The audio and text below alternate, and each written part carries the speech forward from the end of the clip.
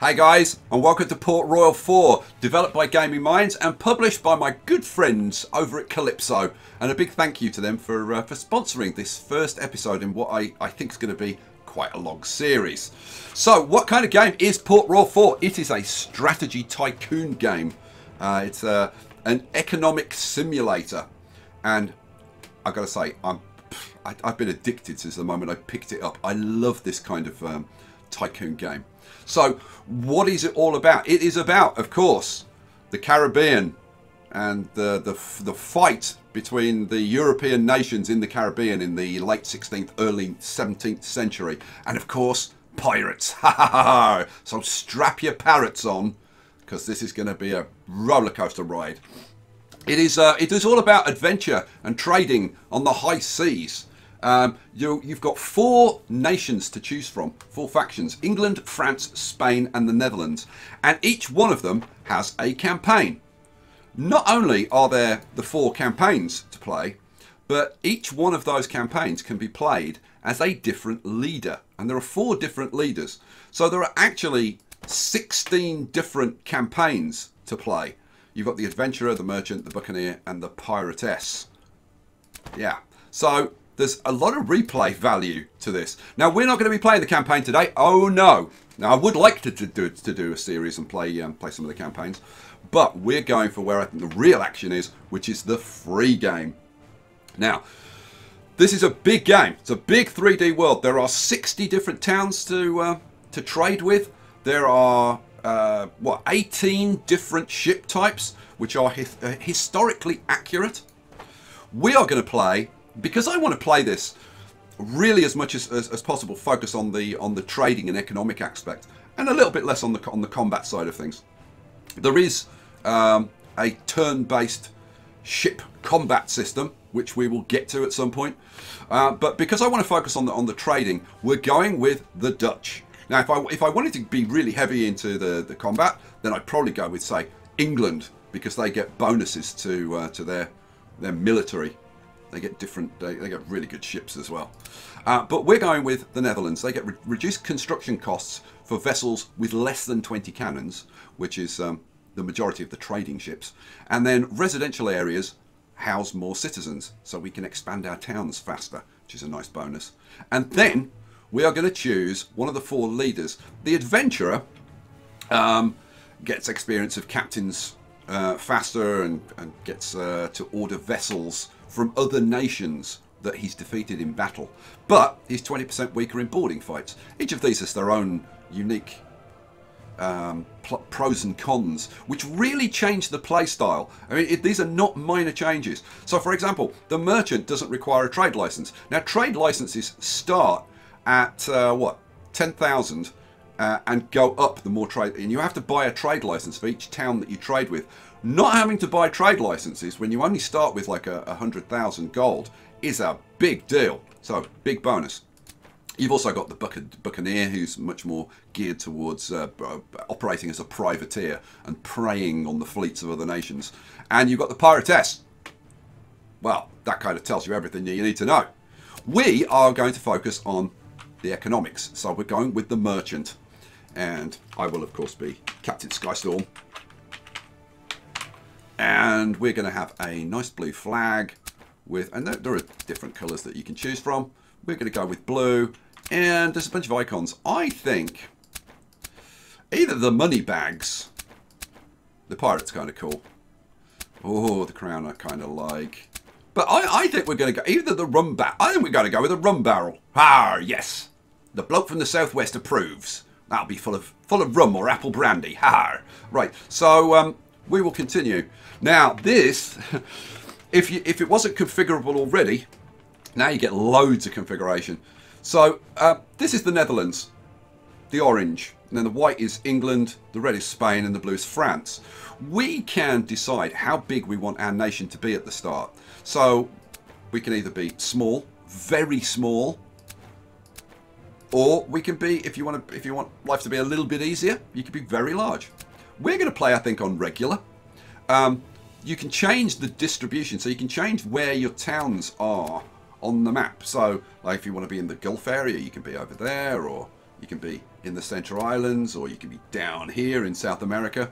I'm going to go with distribution 2. This makes it a little bit harder because the trade winds are not particularly favourable in this area. So that'll make life a little bit harder. But I'm then going to compensate and make it a little bit easier for myself by having my hometown close to the Viceroy's town. That's why it's got the little crown of Port Royale. And you'll see why I want to do that later.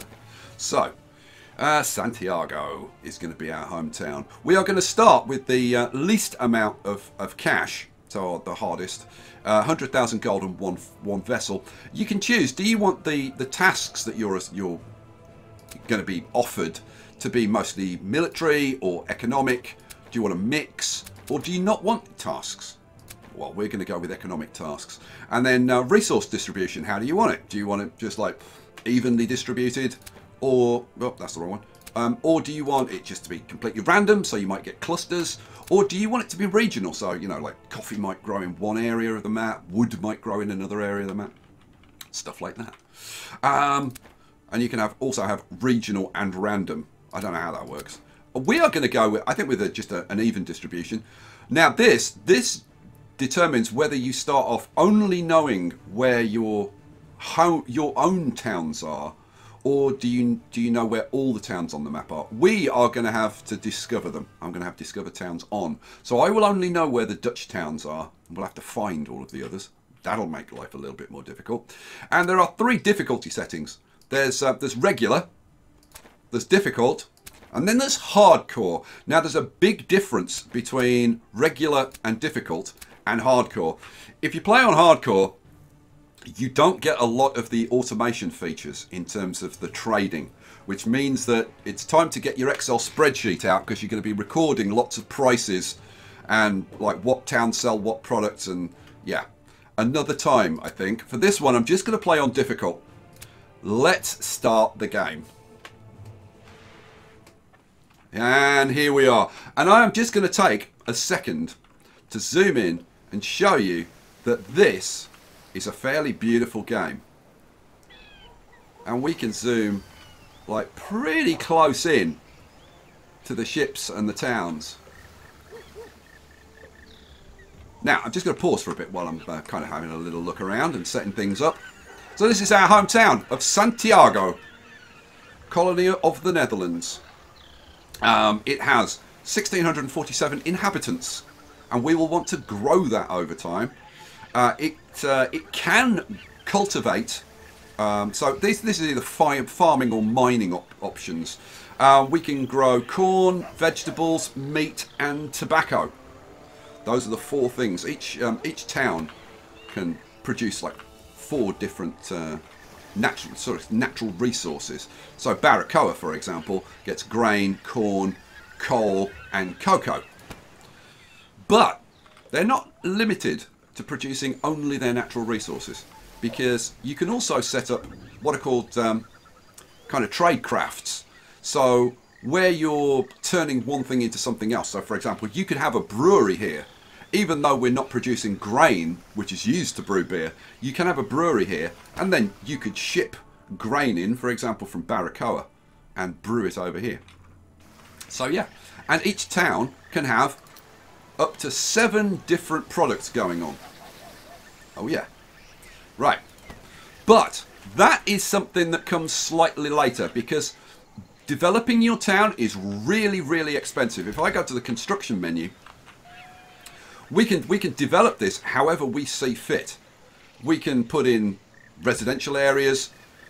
We can add things like chapels and taverns and markets to get bonuses and make people happier. We can put in things like hospitals to stop the spread of disease. And we can also put in things like the church. We can upgrade the church a couple of times to increase the amount of people who can live in the town, because at the moment we're limited. The small church allows a town to receive more than 2,000 citizens, and then the large church is 4,000, and then finally the cathedral gets you up over a whopping 8,000 people. So these towns really do grow. And then, as well as the town, you can develop the businesses. But more about that later, because like just for example, just to put in a grain farm would cost us 33,000. We only start with 99, and we need to develop our trading network first. So, trading.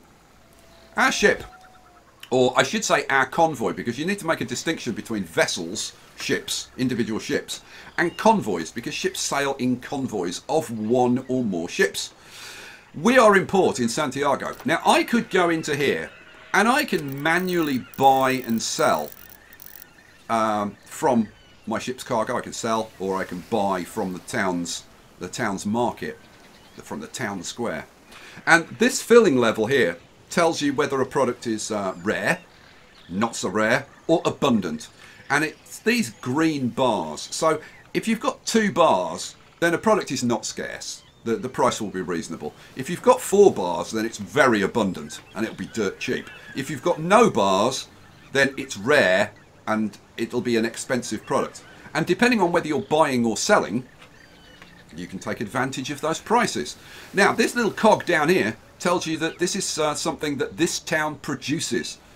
And over here, we've got the production, the daily production and the daily consumption. So you can see down here that we produce, we've got 26 in stock, we produce 16 a day, and we're consuming 3 a day, right? So this is going to be something that we can buy here and sell in other places, right? Whereas beer, for example, we are consuming 2 a day, we're not producing any. So 17 days from now, we're going to run out of beer, and the people will be upset. They're already going to be not happy because it's not abundant.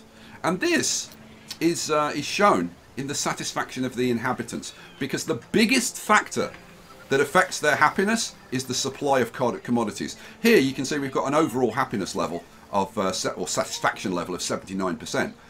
The supply of commodities is supplying 86% of that. Right? If you supply commodities, they'll be satisfied. If you don't, they'll get unhappy fairly quickly. Okay, that's all of that. Now, I could, if I wanted to optimize making money in the early days, I could sail around manually and manually trade at ports, and I could probably, well, I would be able to make more money than using an automated option. But I want to get on with this, so we're going to set up an automated trade route. So let's go to trade routes, create a new trade route. Now, when you go into this mode, it shows you the wind directions, and these wind directions are consistent. The weather does change. You get storms in these red areas. These red areas means storms can occur.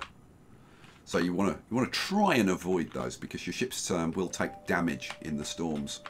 But basically, if you're sailing with the wind, you'll be going nice and fast. If you're sailing against the wind, you'll be going very slow, and you'll also go very slowly when you go through these becalmed areas, because there's no wind. So, setting up your initial trade routes, there's a lot of different factors to consider. We want to get money, but I also want to be accruing fame points. Now these are your fame points up here, and there are various ways to get them. This is our Viceroy. Our Viceroy will offer us tasks, and if we complete those, then we'll get rewards. If we basically, anything positive that you do for your nation will result in fame.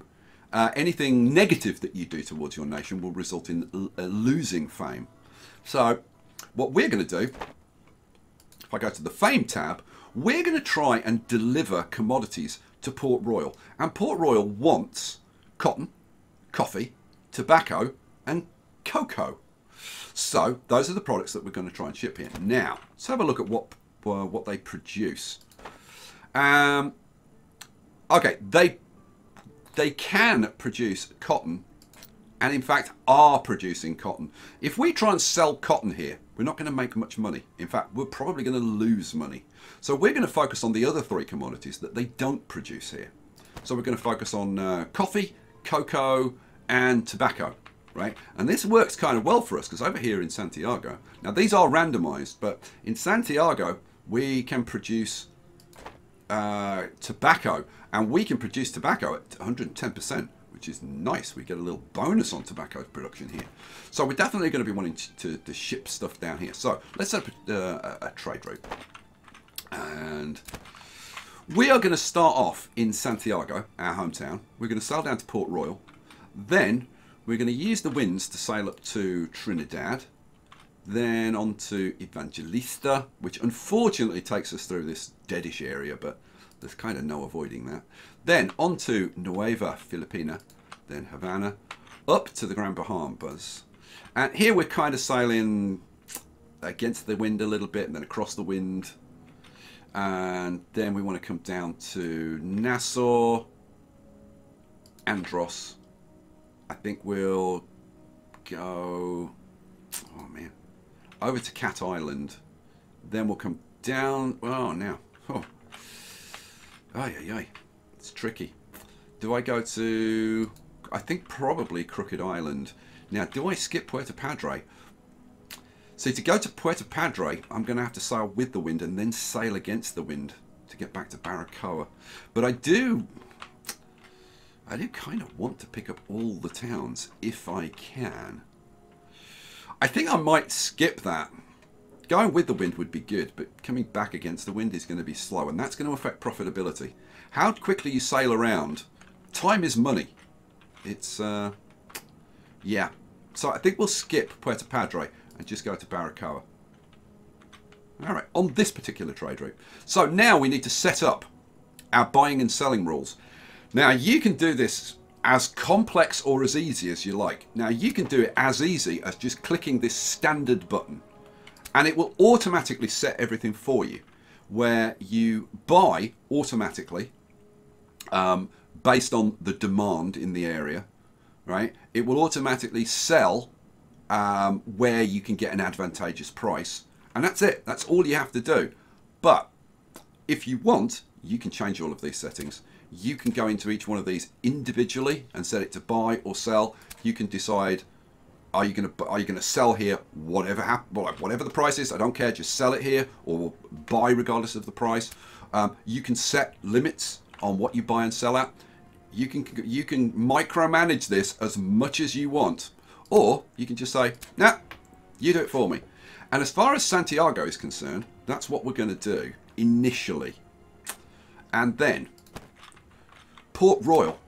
Port Royale is going to be slightly different, because remember, we've got products that we want to ship here in order to accrue fame. So I'm going to set it to standard, but I'm then going to go down here.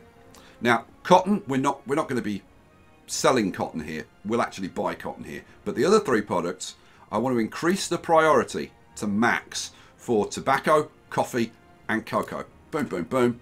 So our ships will now try and get tobacco, coffee, and cocoa to sell here, and they will sell as much as they can here. And in fact, I can actually say sell everything, regardless of even if you're going to make a loss. I can say just sell at whatever price, it doesn't matter, just dump the cargo here. Should, and I do say should, still allow us to make a profit, but the main thing is it'll allow us to accrue fame points. So that's what I'm going to do there. Now everywhere else on the route, I'm just going to set it to standard for now. So it's, even with a big route like this, and this is quite a long route, it's very, very easy to set up automated trading. Boom, that's it. I'm going to confirm that. And then now we need a convoy on this route. Now up here shows us our free convoys, our convoys that are not doing anything. So the Grace Dieu, that's a French. Now you can change this. I'm going to change this. I'm going to change this to the Stormer. This will be our first convoy, and the Stormer is going to be assigned to this route. Cool. So it's now on the Santiago Port Royale route. But I'm going to change the name of this as well, because this is going to be our domestic route. This is going to all of our own towns. We're not going to any foreign towns. Now that means that when there are wars with foreign nations, you might want to adjust where your ships are trading, what trading routes they're on. So I'm going to call this the domestic route. Boom, there we go, awesome. Now, you know what, I left out Puerto Padre, but I just wanted to check what Puerto Padre is producing, and if they're producing anything that Port Royale might want.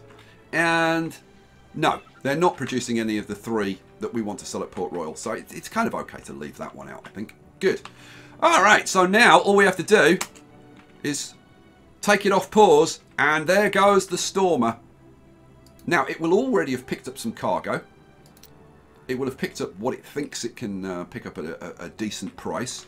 Then it will go down to Port Royale, go into port. I'm actually going to increase the game speed. Now, it's sold all of those products at Port Royale, made a little profit, which is very nice. And then it will load up with goods, almost full. We've bought all that cotton, and off it goes on its way. Now, the Viceroy is telling us he's got a task for us. I was just thinking about you. I was just thinking about you too. He gives you some information. He tells you what the current state is between the nations, and currently everybody's neutral. Well, actually, we're neutral, as well as Spain. England and France are currently allied. From what I've heard, you could increase your cargo capacity further. So, yes, that's what we're planning to do. Currently, the economy of our colonies is near and dear to me. In our towns, the commodity ropes has been in short supply for a long time, while France has enough in stock. I therefore ask you to buy 148 of that commodity by March the 4th, it's January the 5th at the moment, and deliver it to our towns. Right, now these tasks are, I guess, recommendations. You don't have to do them if you don't want to, right? And at the moment, I don't want to, because I want to focus on accruing my rewards through the delivery of cargo to Port Royale, and generally just make money. Later on we'll start doing tasks, but for now, off you go, Stormer, get on with it. Now we have 84,000, so what I'm going to do, I'm going to let the Stormer get up there a little bit, then I'm going to pause the game, and I'm going to go to the shipyard over at Port Royale. Now, every other port, this bar here tells you how big the town is. Every other town will be 1, maybe 2 bars. Okay, so Santiago, it's basically thousands, kind of, sort of. So this is 1,600 people, so 1,600. Over here, this is 2 bars, so I'm expecting this is going to be 2,000 plus. Yeah, 2,500. The only town big enough to have a shipyard at the start is Port Royale, because in order to upgrade your repair dock, it tells you down here what this building is. This is the repair dock where you can repair your ships, but to upgrade it to a shipyard, you have to have 6,000 population. Oh yeah, you have to grow. Now, over here we've got a large shipyard, even though Port Royale is only 4,400. But because it's the Viceroy city, it's got a shipyard. So if we come down to here, we can buy and sell ships. We can also order ships, but then we have to wait for them to be constructed. And we don't want to do that right now. We just want to buy a ship that we can use. So there are all kinds of different ships, and they have all kinds of different statistics. So the schooner is kind of the smallest ship. It's slow, it only does 10 knots. They've got 3 of those in stock. Then we've got the sloop. Sloop's a bit faster, 11. Both got the same cargo, 200. Then you've got the brig, 250, again 11 knots. Also, the manoeuvrability, that really only comes into play when they're in combat. Same as things like how many cannons they've got and how many crew they've got. So we've got brigs. Then the barks. These are the fastest of the small ships. 12 knots, racing along at 12 knots. And then we've got the flute, which is this is unique to the Dutch. It's slow, but it's got a huge capacity of 500, and that's all that's in stock at the moment. Now, I think I want the extra speed of the sloop. I can't afford any of the other ones, so we're going to go with the sloop. I'll purchase that. Now, where is it? Well, it's in the harbour, but we can't assign it until we make it into a convoy. So we go to the lighthouse. These are the vessels that we've got. We're going to form a new convoy. You can also add it to an existing convoy if it's in harbour. We're going to add this, and I'm going to change the name of this. Well, actually, no, Yeah, I'm going to change the name of that. I'm going to change this to Cloud. Because it's part of the sky. You see what I'm doing here? So, Cloud. This now becomes a free convoy. Now, before we had one, then we assigned it to a trade route, so it wasn't free anymore, so we had 0. And then now, we've got 1 free.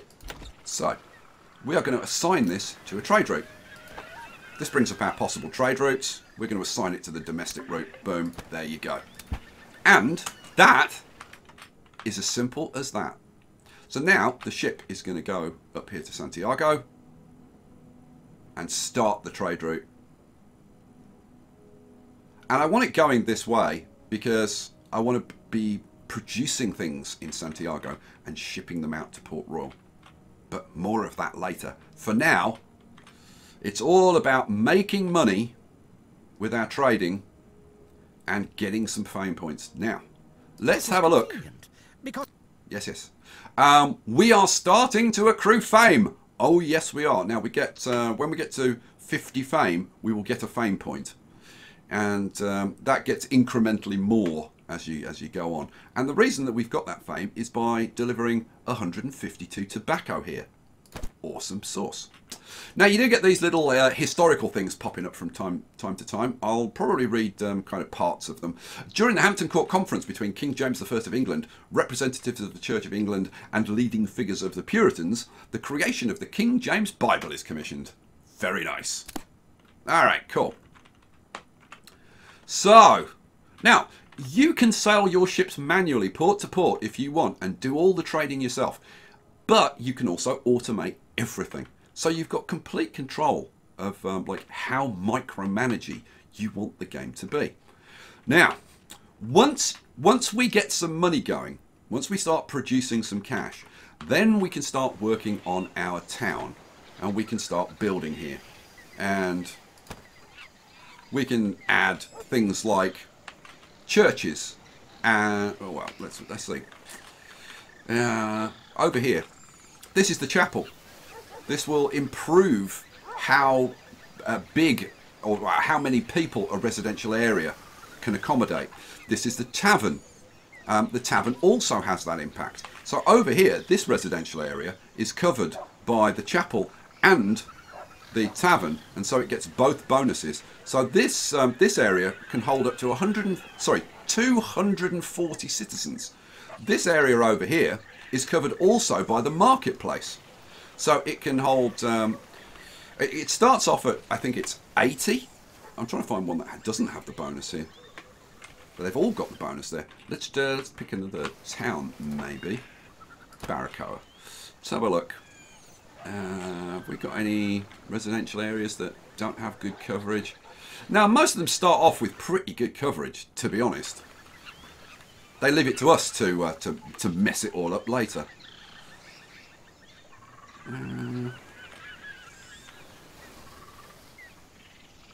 No, they've all got pretty good coverage. Anyway, I think when you put in in fact, if I go to the construction menu, it'll tell me. So a residential area, it can hold up to 240 citizens if there is a tavern and a chapel in close proximity. I think the tavern increases it from like 80 to 120, and then the chapel increases it from 120 to 240. Let's see. Oh, here you go. Oh, sorry, it goes from 80 to 140, and then the chapel goes from 140 to 240.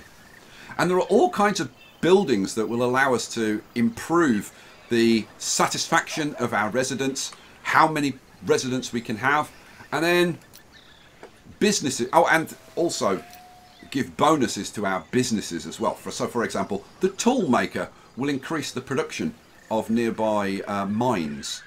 And then you've got the businesses, and we will be setting up businesses in our town. Now, at the moment, the only town that we're the administrator of is Santiago. But you can become the administrator of other towns as well. Oh yeah.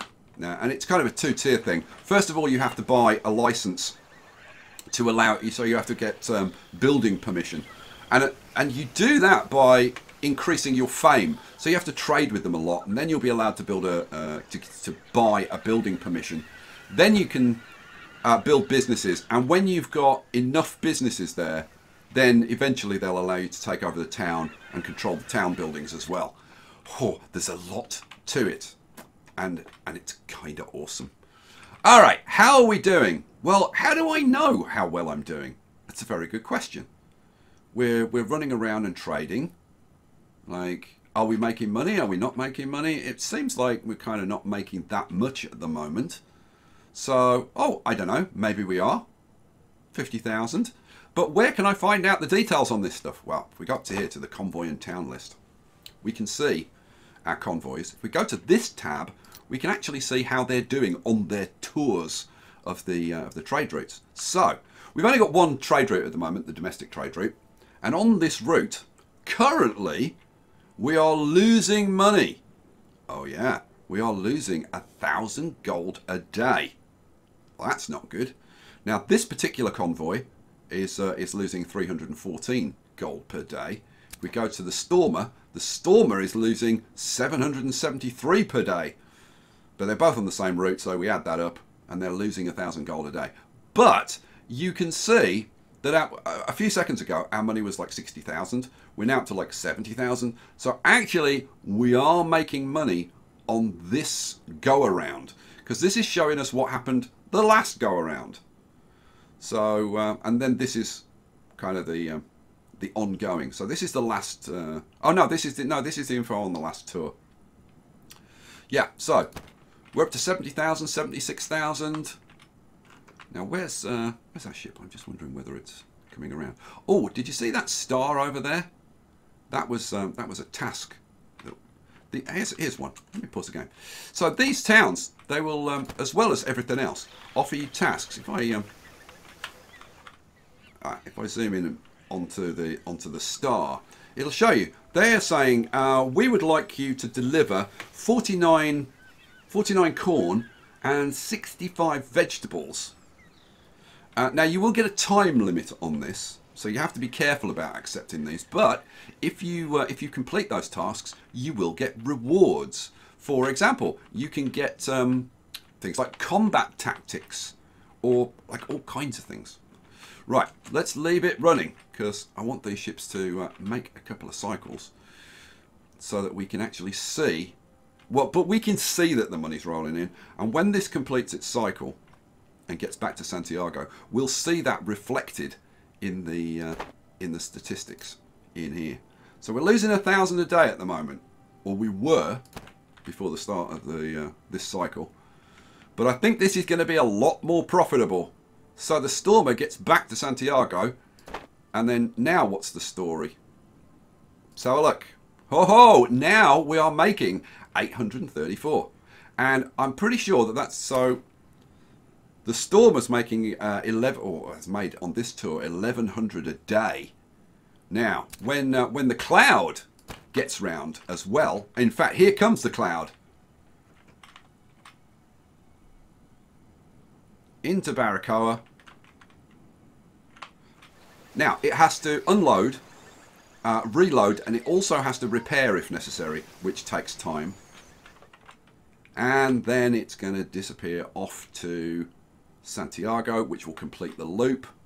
And when it does that, then we can see, oh ho ho! So the Cloud's making 700 a day. So now on this route, we're making almost 2,000 a day. Now that is good money. And of course, over in Port Royale, we are delivering goods. Now let's just have a look. So the Cloud currently has on board 56 tobacco, 45 coffee, 32 cocoa. And of course, Port Royale wants these things. Now, if we look at our current fame, right, when we deliver, let's set it running. Oh, you can see how our fame jumps up. So this is how we get the fame going. We're almost up to a fame point. Money is coming in, so I'm going to buy another ship at Port Royale. If I go to the shipyard, that is. So I go to the shipyard, buy. We will buy another sloop. Have they got anything better? Brigs. I'm going to get a sloop, I think. So we'll buy another sloop, go to the lighthouse, put it into the Eliza, So I've got the cloud, I've got the storm. This can be the blue skies. There we go, lovely. Okay, so the blue skies, you are going to be assigned to the domestic route. Assign that route. And off it goes. And of course it's going to sail up to Santiago first. Load up with commodities. Oh, look at this. 85 tobacco, which of course is going to bring us in Sit down. more fame. Oh, we're almost up to a fame point. Our first fame point. Now, what can we do with our fame points? Well, we can spend them on all kinds of things. We can get captains. We can get concessions to allow us to start different types of businesses, like breweries and rope yards and distilleries and forges and carpenters' shops and all kinds of things. But we can also get some other cool things. So we can get discounts on our trading vessels for constructing them. We can get bonuses to our living accommodations, so our towns will house more people. We can also enable the constructions of special vessels. Now these are the ones unique to our nation, so we get the trading flute and the carrack. And then this is the one we want, the large shipyard, so that we can build ships and order ships in our hometown as well, which would be awesome. Alright, so I'm just really waiting to get our first fame point where the money is starting to roll in quite nicely. Our ships are going around. We've got a task over here. Let's have a look. Oh, now this is not a town task. This is something that you will see that'll pop up like pretty much anywhere on the coast from time to time. Can even happen in the middle of the ocean. And this one is saying, an old man is watching all the vessels which come into port here. I'm looking for my daughter. She got on board in Georgetown, but she never arrived here. The captain told us that she would have disappeared at some point on the way. Right? So you can accept this task and you'll have to do something, which is probably find his daughter, I would imagine. But there are all kinds of tasks. They can sell you, for example, treasure maps. And the way treasure maps work, if you go to the journal, they'll sell you one piece of a treasure map. Once you find the central section, then you can go off and it will lead you to a valuable statue. And that gains you tremendous fame. And there's loads of them to find. And for each one that you find, you get fame. Oh yeah. But they also do other things. They could do, you name it.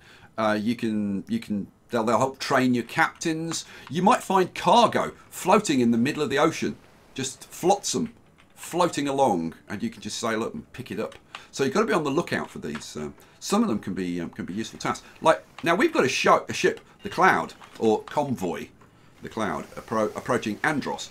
And what's Andros's task? They are saying they want a delivery of 50 coal. Now, let me see. I don't suppose we've got 50 coal on board. No, we've got 11. What we need is somewhere close that produces coal. None of those produce. What about... now, we've discovered a couple of foreign towns. These are French. Frolicies and Mosquito. And in the next episode, we're going to be sailing around doing some exploration, which will require us to do some manual sailing. Oh yeah, it could get us into lots of trouble, but we'll see. We need somewhere that produces coal. And Havana is the closest place. So, this is what we're going to do.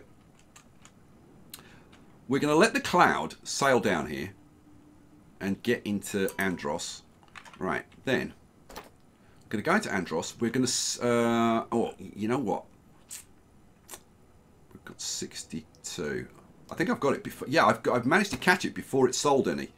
We're going to accept. Now you have to accept this with a particular convoy. It's got to be a particular convoy that fulfills the task. So we're going to accept the task. Right, we've got to deliver 50 coal by April the 19th. So we've got about a month to do this. Oh look, there's the task down there. Okay, what are we going to do? Well, the first thing we're going to do is we're going to sell off and make some room. So I'm going to manually trade here because I want the Andros to no longer be on its route. So I'm going to disable its route for now, and we're going to sail around manually. We are going to sell the 11 coal that we have. And what else have we got that we can sell here? Ooh, I tell you what, we should get a good profit on our cloth. Yeah, and as you move this up and down, the price will change. If like if you flood the market, then the price will start to drop. But we're only selling 10, so that's fine. What else can we sell? Oh, now some coffee. I could ditch some coffee, but we kind of want that really to deliver to Port Royale. So let's see what else we've got. We can maybe sell some pastries. You can see the price starts to drop if I try to sell too many. So I'll just sell a few of those. We might be able to sell... Oh, we can sell our ceramics. And then we want to keep our cocoa. We can sell metal goods or metalware. I need a bit more room. What else can we sell? Can I ditch some sugar? You know what? I'm going to actually just ditch this. I'm not going to make... I'll make a tiny profit, but not much of a profit. And I'm going to sell the beer as well. Oh, now the beer I can sell and still maintain a decent profit, so that's good. I've got enough room now for the coal. So, we are going to sail to Havana and buy coal.